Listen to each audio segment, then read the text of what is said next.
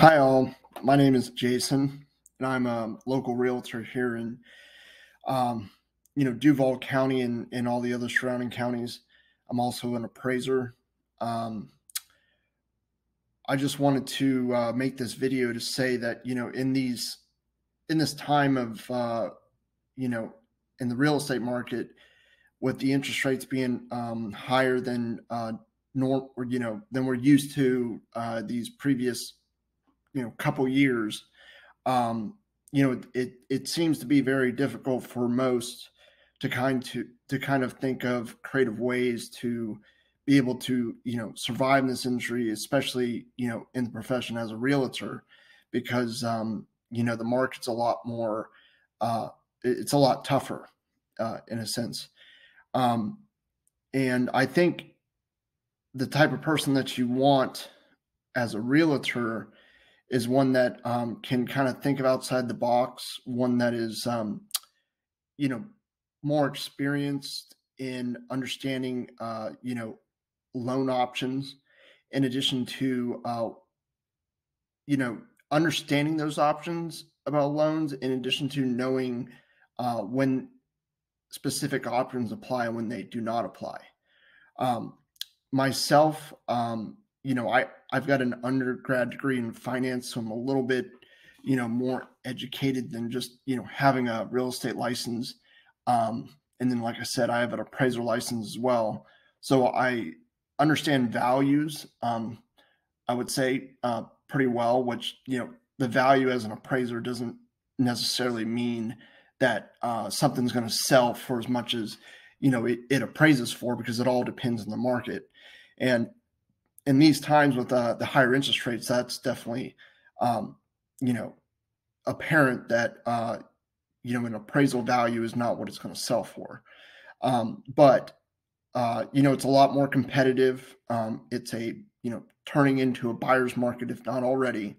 And I think in order to sell your home, you have to have someone with a lot of drive, a lot of, thinking outside the box, doing things that normally would be uncomfortable for an agent to do, or is more work than they're normally used to. So me as an agent, if I let's say if I was your buyer's agent, well, I'm finding resources that you wouldn't even find on the MLS, options off market.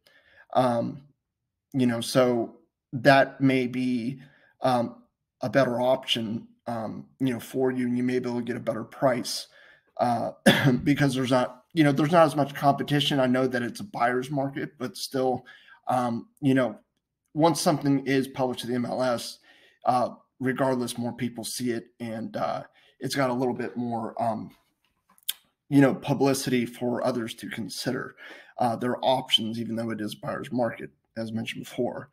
But as a real estate agent, being able to have that capability of finding those additional options as well is, important. And then understanding, you know, uh, there are other options, such as to be able to purchase the home.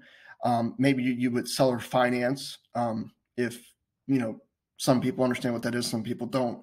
But with the current interest rates, that's a big opportunity for a lot of buyers, because you do not, a lot of them, in addition to myself, don't want to pay higher interest rates. I'm sure you do not either.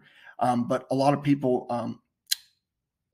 previously took out loans that were a lot less. And then if the equity in their home is no longer there, they may consider doing either, seller financing at a lower interest rate, or maybe you would assume the loan that they have on their home, just because, selling their home, they're still going to be underwater. They're going to have to sell it for less of a price if they need to sell it. So they're I say in the times of disaster, there always are great opportunities, and this is one that I understand very well, and know that there's opportunity in the market for that type of purchase.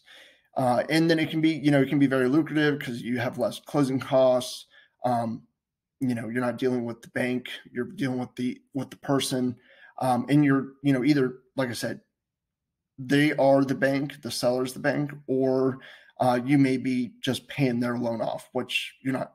You need to pay all the origination fees and um, all the costs that a lender would normally have at the closing table. So that is just one. That's just one example. But in this market as well, like you have to have someone that understands the way to market property correctly. Pricing the property is going to be so critical in this type of market because the prices are kind of trickling down, especially with interest rates being higher. So the cost of money is a lot higher. And so if you're not pricing the home right and be able to sell the home, in a timely fashion, then if the market gets, a little bit worse, then you would have to basically, substitute even a lower price. So that's why, it's critical to price that home right, because then you may be, having to, sell it for even lower price because you did not have the right price in the first place. And now you're just chasing that price where you can sell it. And I've seen that, with other agents experience that in the market and with their sales and everything. So, I just want to make this video because I think it's important that you have a real estate agent that has a lot of different skill sets in this market. It's even, it's good to have it anytime, but especially with what we're going through right now. And understanding like different finance options, as I mentioned before, and all the other programs. Say if you're a first-time home buyer, you have a lot of different opportunities there, even at the local like county level. So, I'm very familiar with all those different opportunities, and I work with loan officers that understand those. And sometimes, I understand them just as much as they do. And how they apply and how you could qualify for them. So I kind of am able to foresee what type of opportunity you would be eligible for without wasting your time going to a loan officer and going through all the,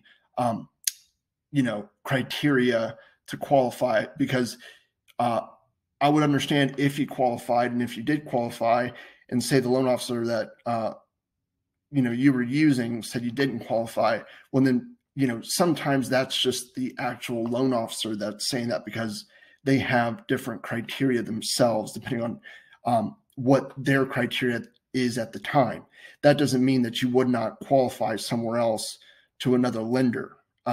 So if you know the underlying guidelines to those types of options, it's, to your benefit, because you could go somewhere else and ask specific questions in order to qualify for that special program. So let's, give an example. So the Hometown Heroes program, well, there's certain occupations that apply to it. So, if you know that occupation, then you would qualify. And then, also there's certain criteria within the guidelines of your debt to income level.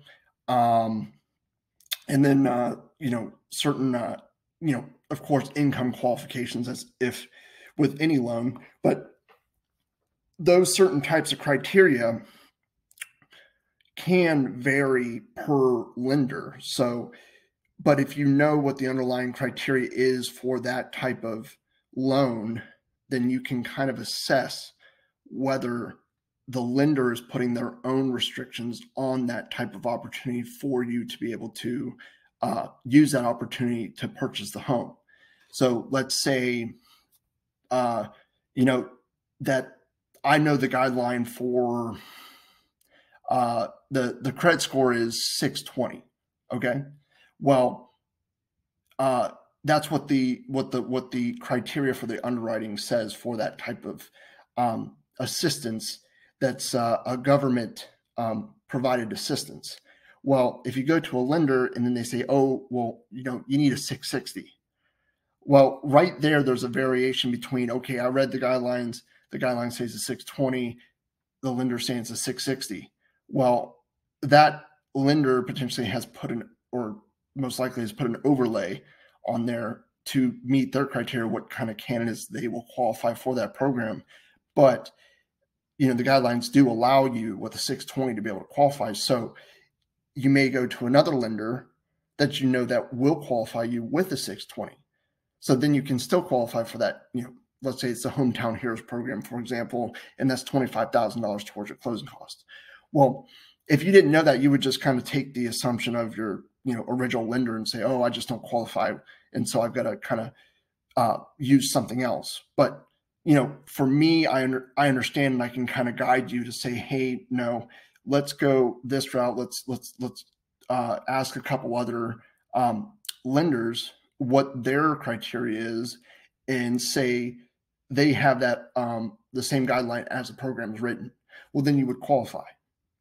So those are just those are huge things that I really try to give my customers and really understand those little intricacies, because they can make a whole lot of difference in purchasing a home.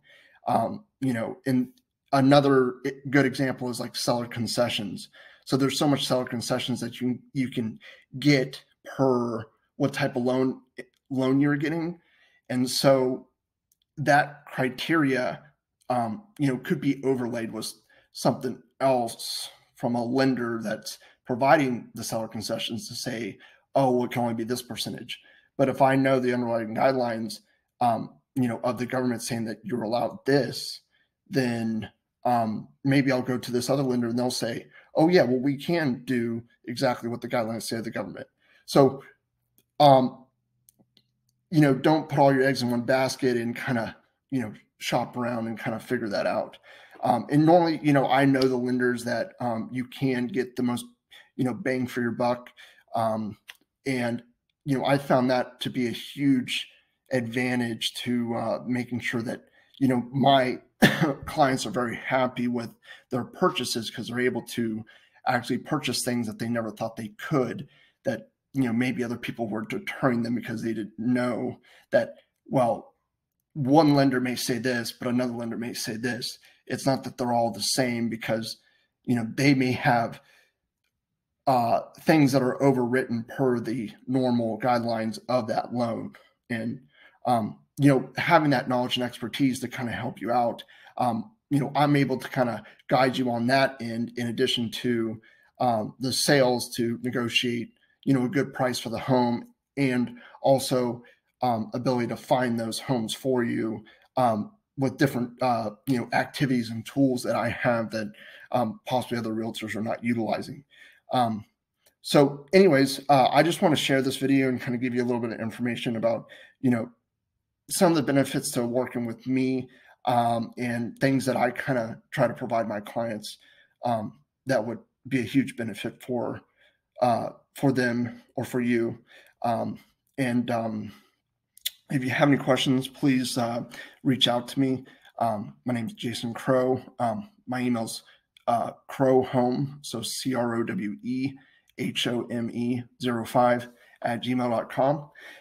or you can call or text me at 352-220-2728. Thank you very much.